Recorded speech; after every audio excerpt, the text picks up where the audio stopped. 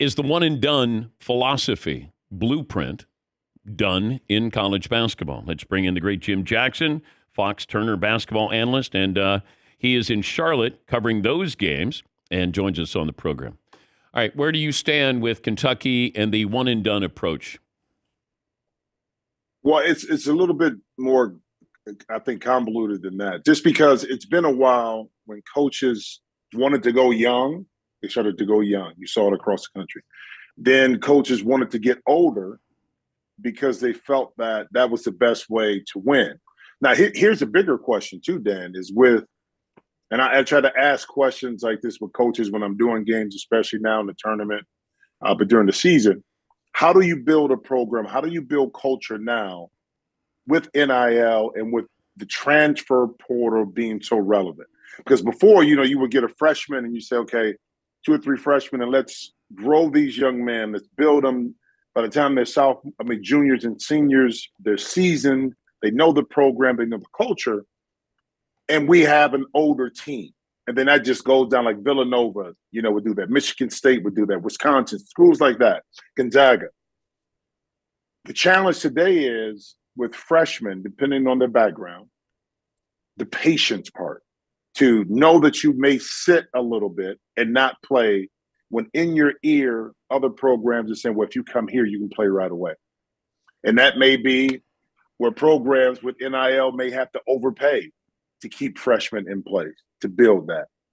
So with John Calipari, listen, last year they lost to a team that was a higher seed. So it's not just, well, you got young guys this year. He had an older team last year that lost.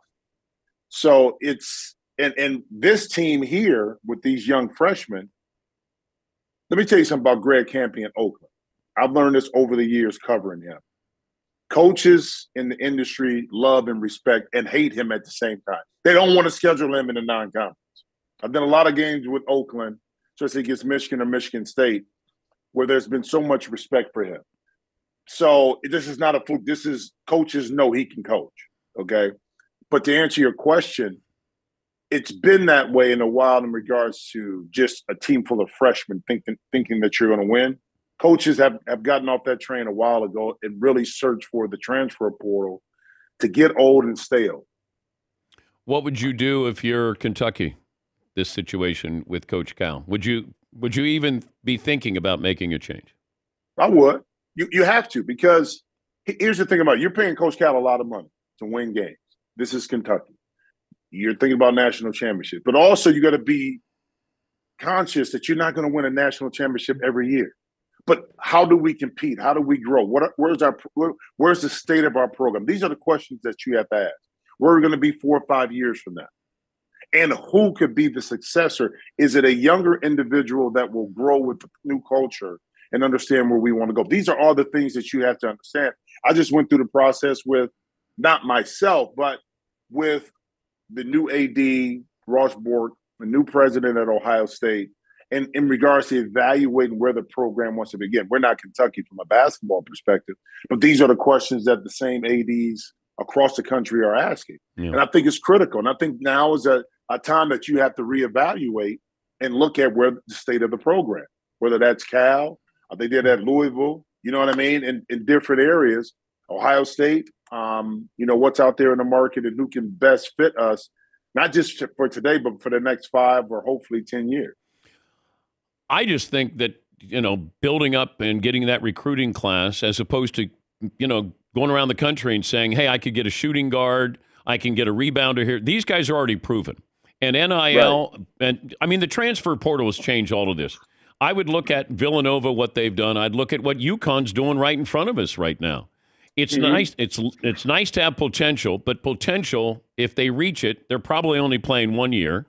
And if I'm going to get somebody with experience who maybe understands they're not an NBA player, that's where I'm going.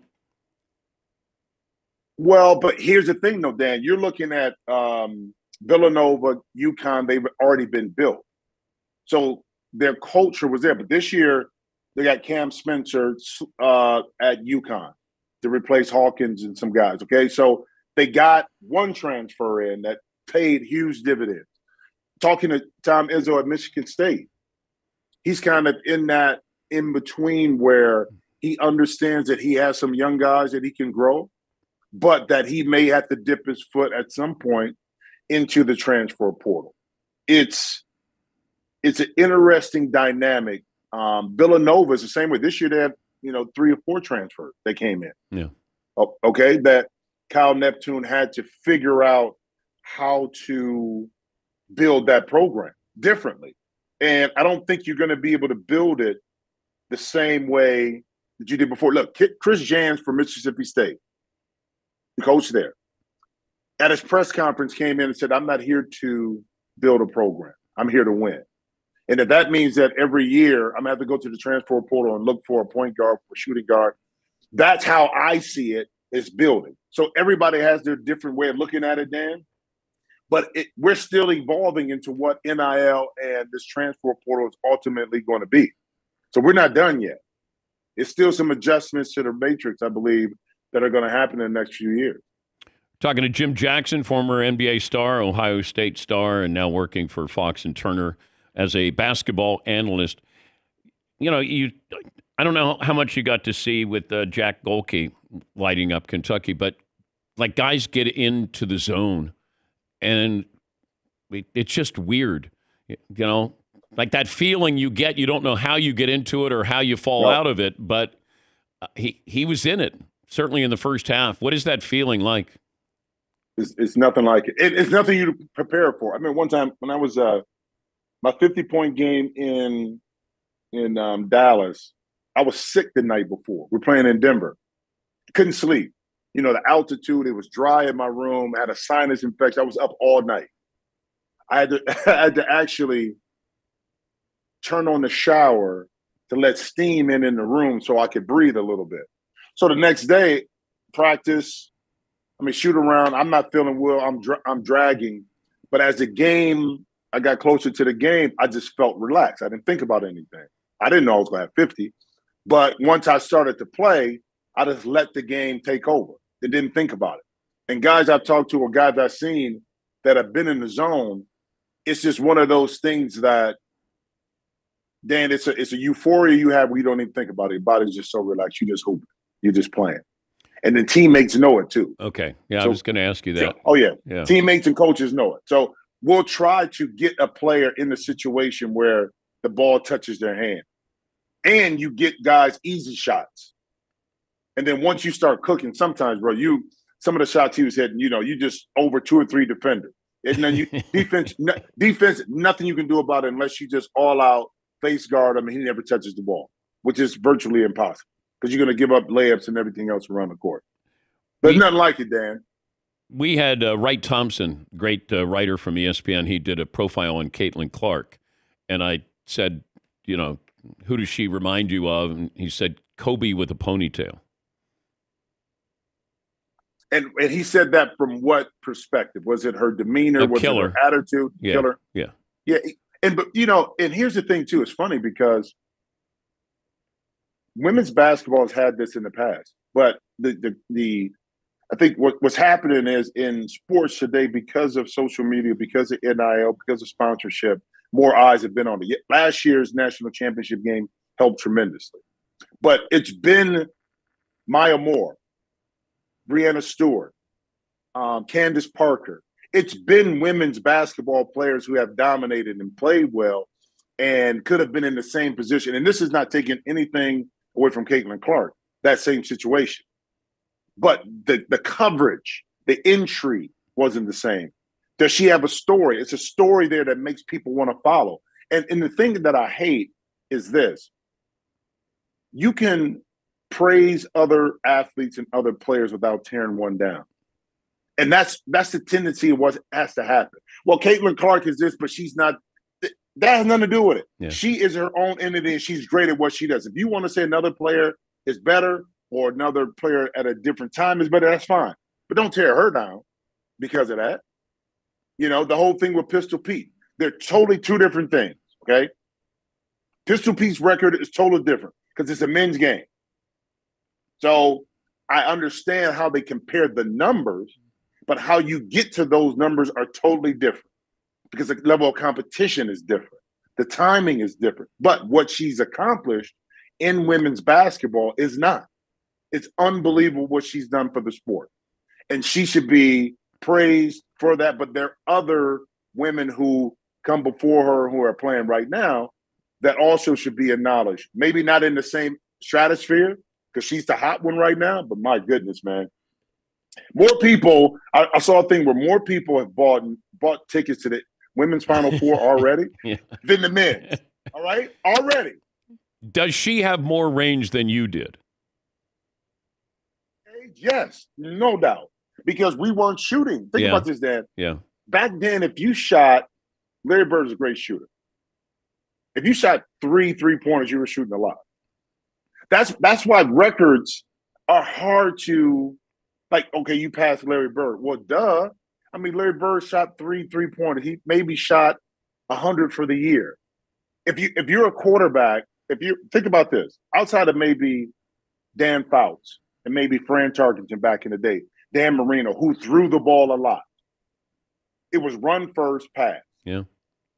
So you don't think Troy Aikman, you don't think Joe Montana, if they threw and passed the ball a lot more, they'll have more yards? Yeah. So, of course, Drew Brees and all these quarterbacks today are going to have more passing yards because they're throwing the ball 30, 40 times a game. Where back then you threw it 18 to 20 or 15. So we got to keep in mind when we talk about these records, how they're accomplished and why. And you got to keep that in a relative format when you're talking about the greats. Oh, I got one more question for you. I didn't do it. Jay Williams said Kyrie is the most skilled player to ever play the game. It's hard not to argue with his skill set, what he does, okay? When people hear that, let's just break it down. Right. Left hand, right hand. He can shoot it from three. The handles are unbelievable. Now, when Kyrie wants to set guys up and pass, he can do that. Can he finish with the best of them at the rim? Yes, he can. You tell me one area of Kyrie's game that's not exceptional. You can send him left, he's going to finish with his left. Right hand, jump shot, mid-range, a little post up on the block. What are you going to take away from him? Okay, is he the most skilled player in the history of the game, in your opinion? No. Okay. One of the most skilled players. Okay. Kobe was unbelievable. So was Tim Duncan in his skill set. Okay? His skill set. His fundamentally skill set, he was unbelievable. Michael Jordan with his footwork. Is Kyrie more skilled than the Joker? No. I think both have their own ability. I mean, what Joker is able to do at 7 foot is unbelievable. And he's doing the same kind of thing. Now, he doesn't handle it like Kyrie. And I don't expect him to. But he handles it good enough to get from point A to point B, to push it down the break. Have you seen Joker? I did really get picked handling the basketball? Yeah. No, because his handle is made for what he does. It's made for what he does. All right. Have fun today. Well, today is a perfect day. You know why? Why? It's just practice. Well, it's just practice then have today. fun today. Well, I will. I had a couple cigars a little bit later. Oh, really? I mean? Okay. Oh, always. Always. What are we smoking? I have a little Hoya Monterey, San Juan. Cohiba 55th, one of my favorites. Yeah. Okay. It'd be a 2 for a 3 for today. I had a Cohiba Robusto last night. Did you? Was it Dominican or Cuban? Which one was it? I don't know. You can't smoke Cubans here. No. You can't buy them. See? you can smoke the hell out of them. Okay. So if it's a gift, I don't need to know how you got it. Exactly. Okay. Have fun today. Great to catch you. Thank you, buddy. All right. That's Jim Jackson, Fox Turner basketball analyst. He's always fun. He's the best. He's great. He's the best. No, One of the best guests we have. Yep.